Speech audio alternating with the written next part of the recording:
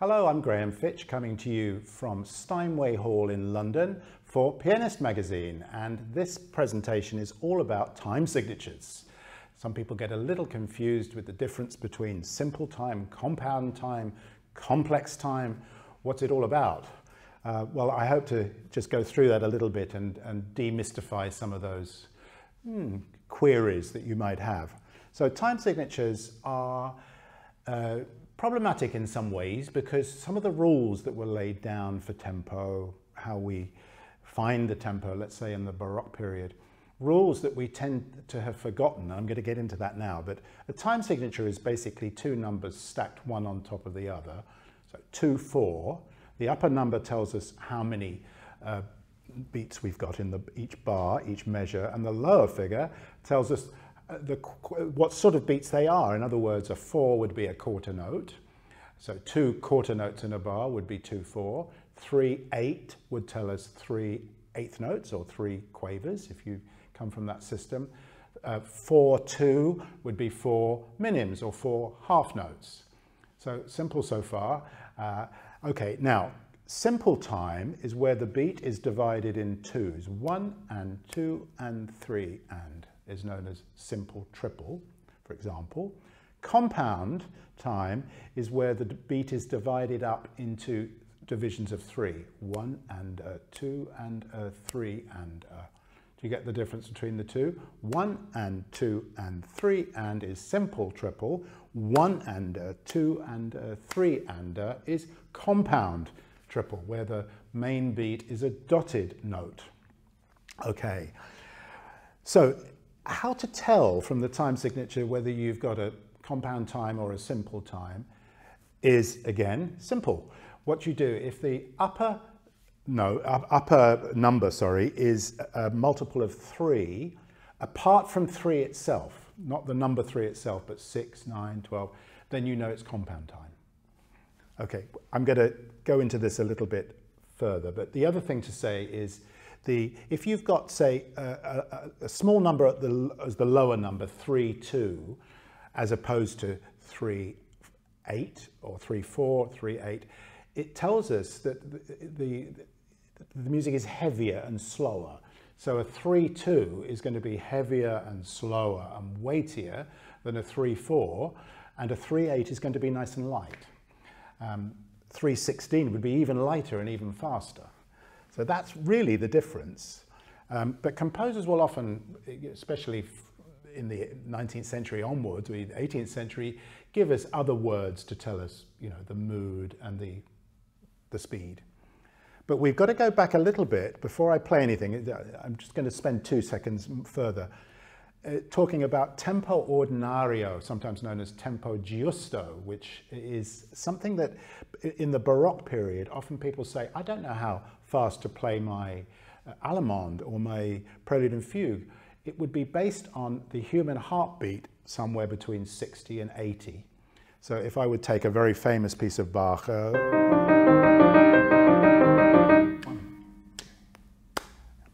that would be the tempo ordinario for that piece, somewhere between 60 and 80 for the crotchet, for the quarter note. Now, I was taught as a student how to find 60 on a metronome without actually using a metronome. 1 higgledy-piggledy, 2 higgledy-piggledy, 3. That gives you 60, more or less. I'm not saying that's exactly 60, but that would be the tempo that Bach would have envisaged. So when we hear this speed, that's not really kind of Baroque. It's not to say that it can't work, it's just, to me, not quite right. So Kirnberger, who was one of Bach's students in 1770, looking at the date here, 1776, formulated all of this. So we know that presto is faster than allegro, which is faster than moderato, and we have approximate metronome type indications for those. But of course, from the middle of the 18th century, this notion lost a little bit of its traction, and it gave way to very personal ideas about speed in the 19th century, which we still hear today. Bach players who can play the same piece really slowly and have it sound wonderful, and another Bach player coming along and playing it really fast and having it sound wonderful. So, you know, you've got to remember that the metronome wasn't invented until 1815. Let's look at a few of these time signatures. Simple duple 2/4. So strong, weak, strong, weak.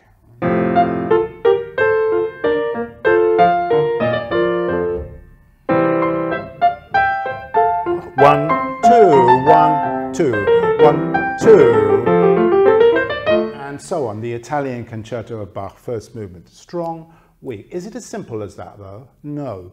When we get to, let me just make sure I've got the right bar number, bar 3, we've got a juicy syncopation. So 1 and 2, and because of that syncopation, the accent tends to get thrown to the long note, to the syncopation itself. So it's not,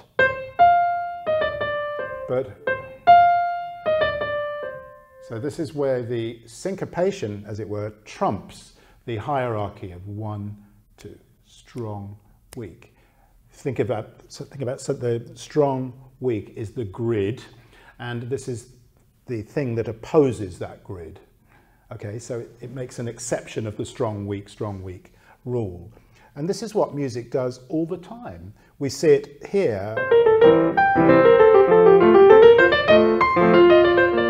So the second beat, I'm over a little bit at the next phrase, left hand, syncopation.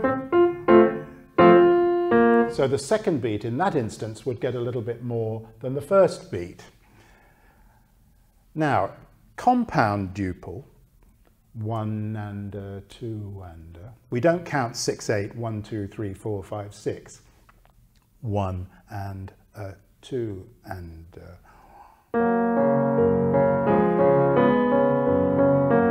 1 and 2 and Schumann Romance. Now look what starts to happen here. A syncopation, which gets even more insistent until by here, Schumann has turned it into a hemiola. Now just quickly explain what a hemiola is. It's not something you see the doctor about. It's where the music that has been going 1 and 2 and becomes 1 and 2 and 3 and. It's a little rhythmic trick.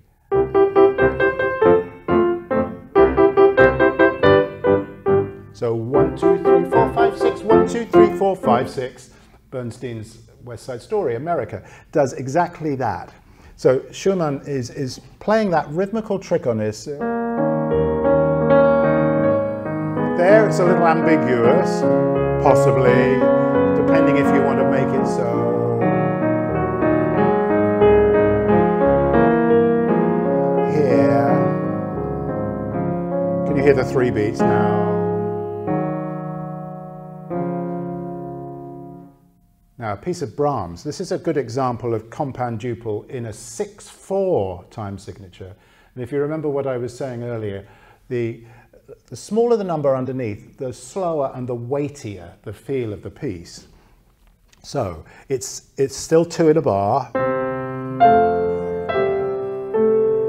Another Romance. 1 and 2.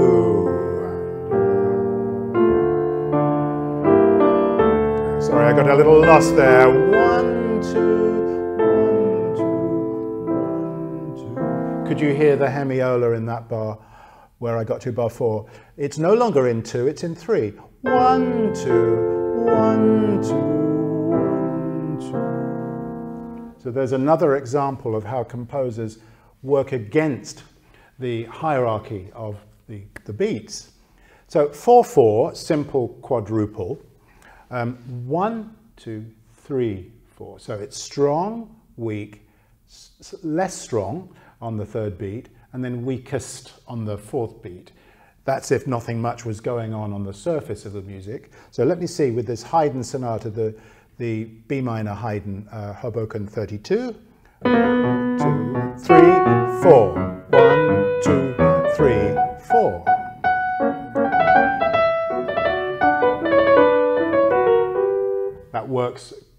well so far. However, when we get to this phrase, the weight is surely not on the first beat. I don't think anybody would do this. But to hear the third beat. So again, we cannot be dogmatic about this strong, weak business, because composers go against the grid all too often in the music. So here's an example of 12/8, which is compound quadruple. So if you remember, what we had before was 1 and 2 and 3 and 4 and. Now we've got 1 and 2 and 3 and 4 and.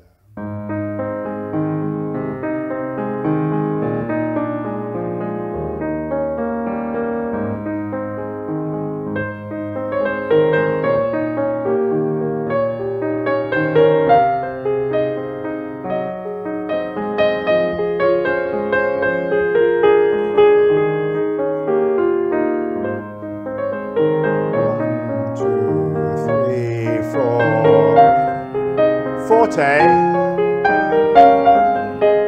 diminuendo. So that first beat that I just wound up on is actually lighter than the third beat of the beginning of the phrase.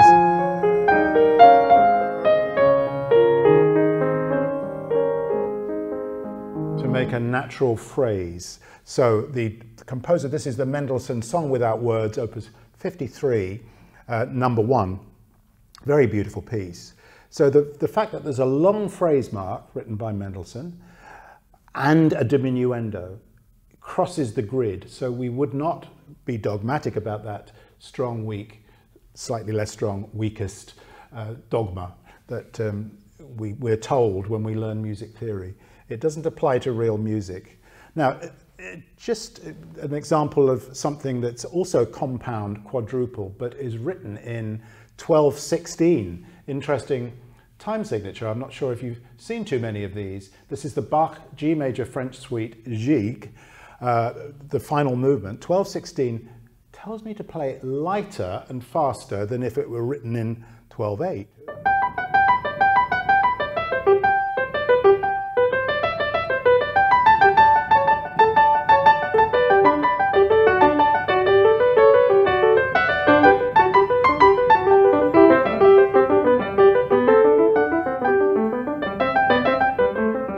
You get the idea there. So if it were written in 6/8, let's say in eighth notes in quavers rather than in semiquavers or 16th notes, it may be something along those lines, but we want to just lighten it up a little bit. And we know that because of the time signature. 3/8, simple triple.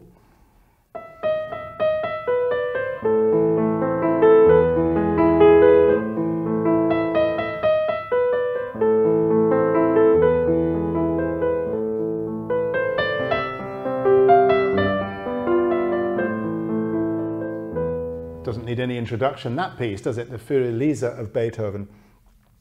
Flowing gently in semiquavers, 16th notes, thin texture, lighter than it would be if it were in 3/4, for example. Now, the famous Moonlight Sonata first movement. I was listening to somebody play this the other day. I was giving a lesson to somebody who was playing this for me. Again, it's such a well-known piece that I don't need to give you a taste of it yet. I will in a second. And it was very slow, and I asked him at the end, what's the time signature? I didn't let him look at his score. And he said, it's in 4. I said, no, it's not, it's in 2. It's a time signature known as alla breva, or 2/2, and it's the cut, the C for the common time, with a line through it. And that tells us to play in 2 in a bar, not in 4. So it should sound like this, sort of feel. 1, 2, 1, 2. So this is adagio, but in 2 time. 1, 2, 1. So a little bit more movement. You hear a lot of times people playing it like this. That's quite wrong, because we're ignoring Beethoven's instruction that it's in 2 in a bar, not in 4. And just one, maybe there's a couple more examples here, of 2-2 or à la breve, the gavotte from the French suite that I played a little of earlier, I played the gigue from. Again, lighter, 1, 2.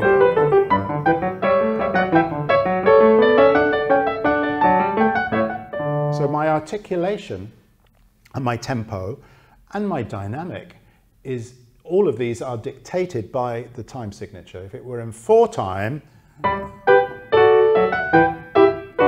I might choose to play it like that, but because it's in 2,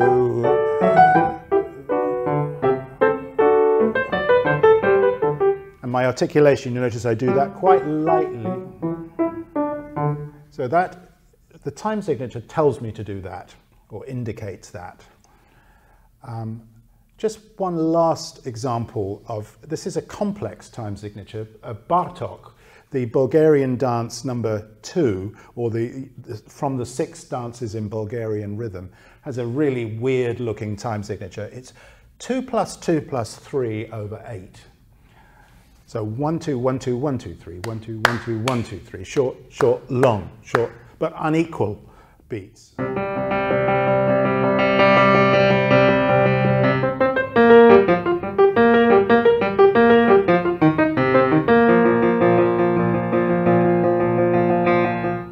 If you struggle to feel that rhythm, you could practice a scale in that rhythm. 1, 2, 3, 1, 2, 1, 2, 1, 2, 3, 1. You get the idea. You can use scales to help you with that.